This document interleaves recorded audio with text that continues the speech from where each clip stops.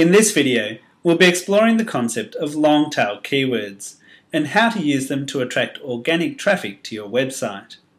Specifically, we'll be covering expanding your keyword framework, understanding long-tail keywords, the difference between long-tail derivative keywords and semantic long-tail keywords, and how to find long-tail keywords using Market Samurai.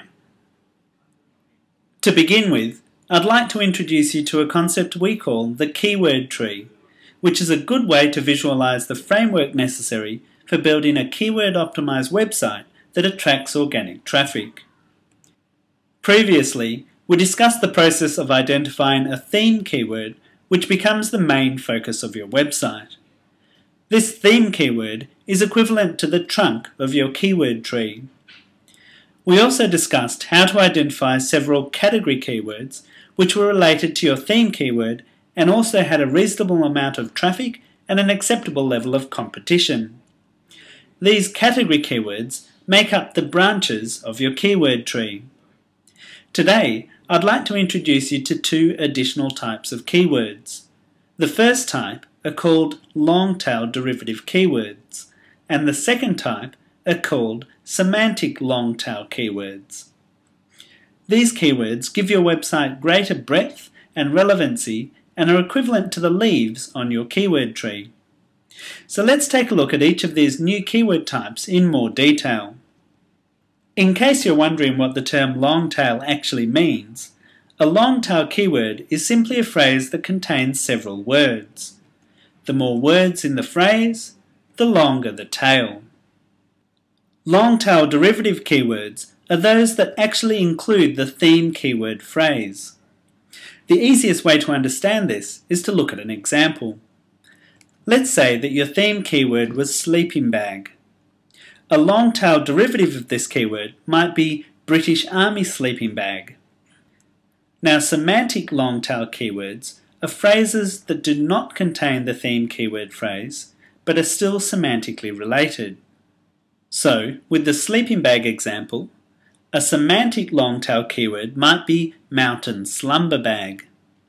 In this example, the initial theme phrase, sleeping bag, is not actually part of the long-tail keyword phrase, but Google still sees them as being related.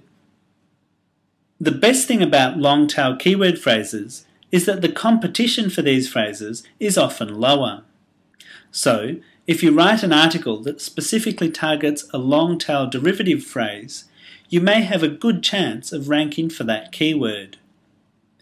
The flip side of the equation, of course, is that long-tail keyword phrases do not usually generate a great deal of traffic, which is why you need to find as many of them as possible. So coming back to the keyword tree, what you really want to create is a website that contains good quality articles that target your theme keyword, your category keywords, and also a wide range of long-tail derivative keywords and semantic long-tail keywords that are relevant to your business. Over time, as you continue to grow your content base and your link network, you'll develop more authority in your chosen niche and subsequently attract more traffic. So now that you understand what long-tail derivative keywords and semantic long-tail keywords are, let's take a look at how to use Market Samurai to find these important keyword phrases. What we need to do is to conduct another round of keyword research for our theme keyword and each of our category keywords. This time, however, we'll be using different search settings and different filters in order to find the long-tail keyword phrases that we're looking for. So let's take a look at the sleeping bag example from start to finish. I'll begin by creating a new project and entering sleeping bag as my initial keyword. Now I can click on the keyword research icon to begin my search. The first thing I want to do is to generate a large list of keywords so that I can find as many long-tail phrases as possible. To generate my keyword list, I'll just come across here and click the Generate Keywords button. Market Samurai then brings back a large list of related keywords.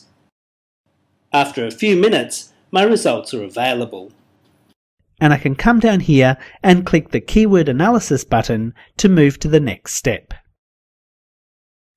You'll note that I've selected the No Filters option in the filter control, and I'm turning off the AdWords CPC value, as well as the commerciality values over here, as we won't be needing them for this lesson.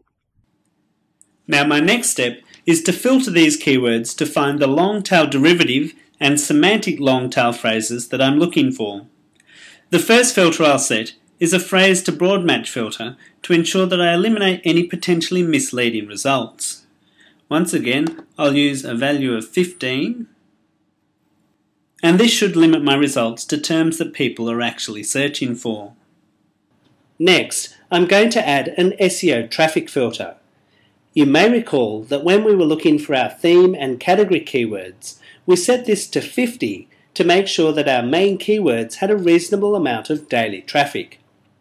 This time, however, we're interested in finding a large number of keyword phrases that have a small amount of traffic and low competition.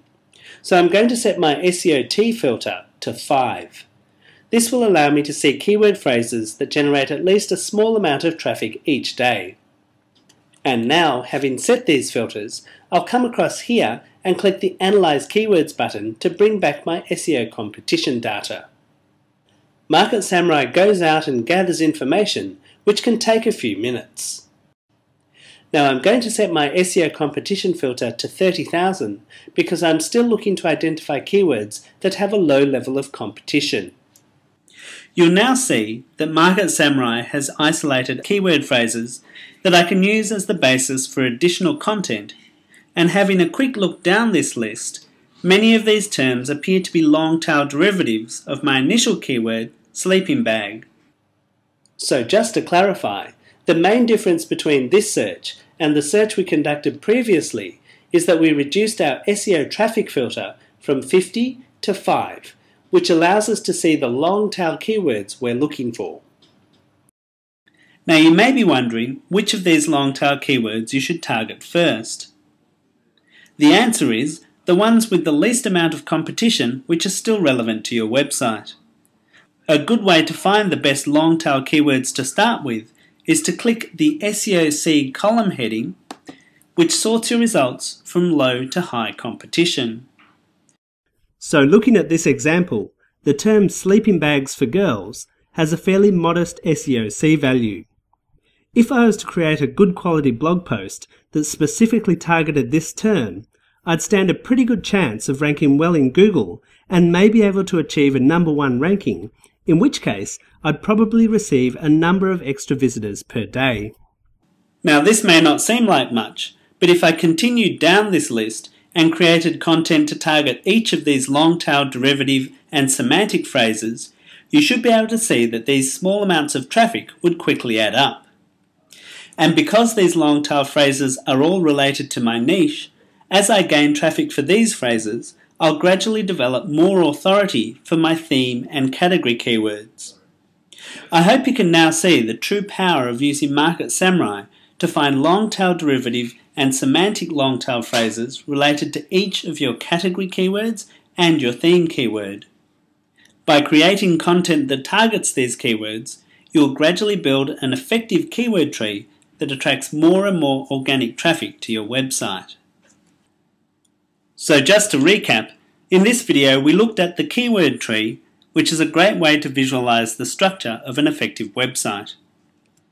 We explored long-tail keywords and found that there are two main types: long-tail derivative keywords, which contain our root phrase, and semantic long-tail keywords, which do not contain our root phrase. And finally, we saw how to find long-tail keywords using Market Samurai by lowering our SEO traffic filter to 5.